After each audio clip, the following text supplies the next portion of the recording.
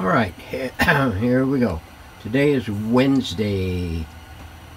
I forget what date it was, but it's Wednesday of the week that's posted in the title. We got the tuner cleaned up somewhat. We're going to need to do some additional cleaning on it because it's a little bit more grimy and grody than I can get access to right now. But it's been sitting and cleaned in the vat for a period.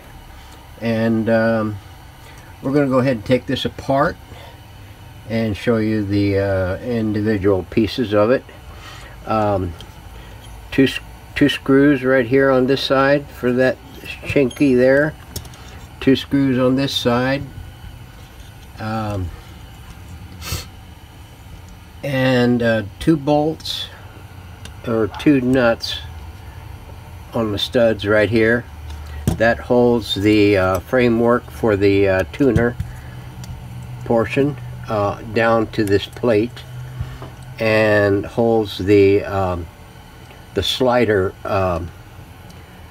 brackets for the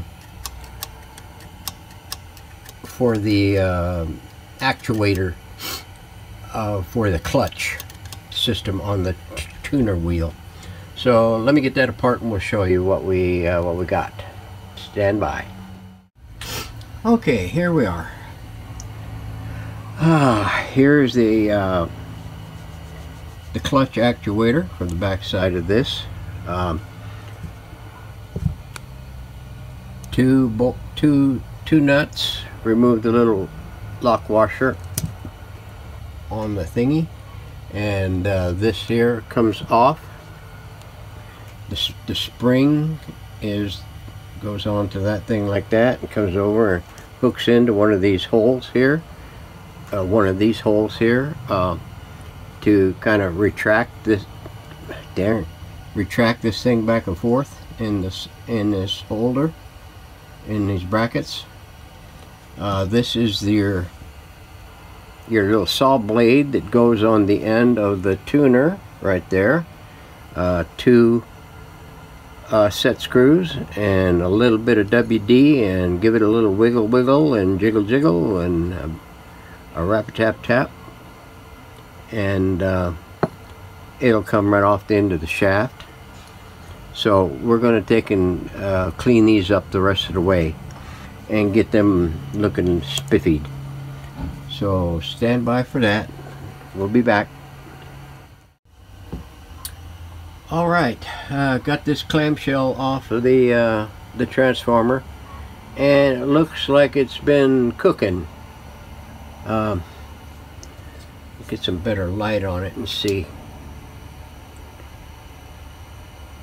Yeah, it looks like it's been cooking real good there on the outer windings. I'm thinking that's probably the high voltage winding, possibly. It could be the low voltage wiring too, the 6 volt or the 5 volt even. So we're going to have to, sorry about this. I got the zoom on the phone up a little bit so I focus in a little better on this stuff, and consequently I can't point right.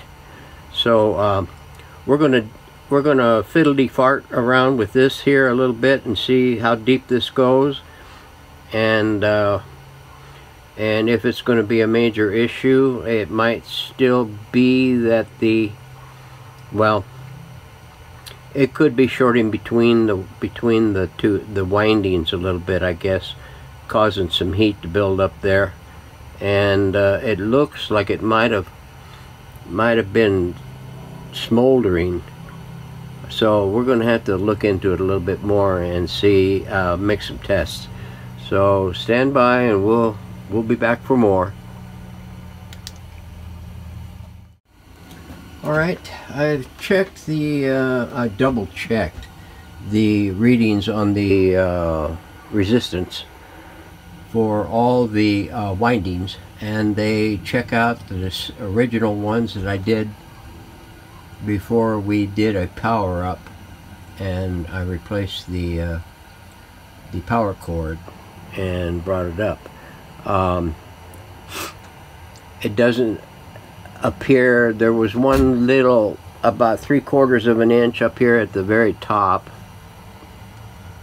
right up here, that there was part of a winding exposed, but it doesn't look like it.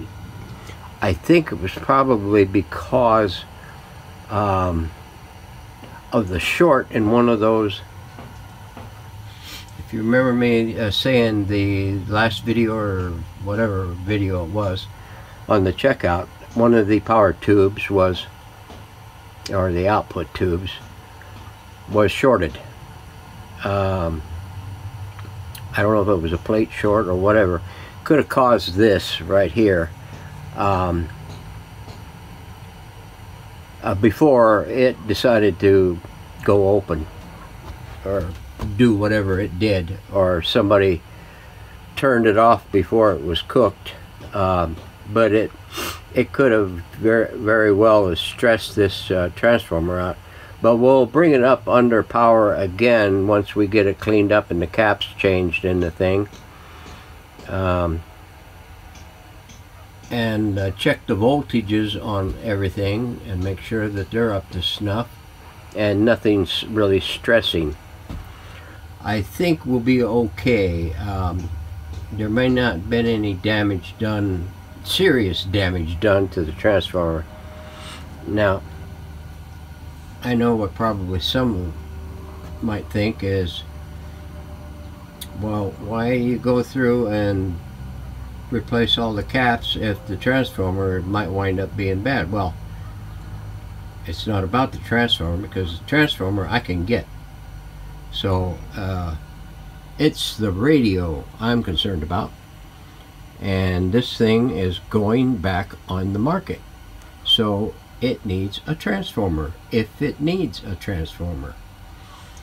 So that's all I got to say about that.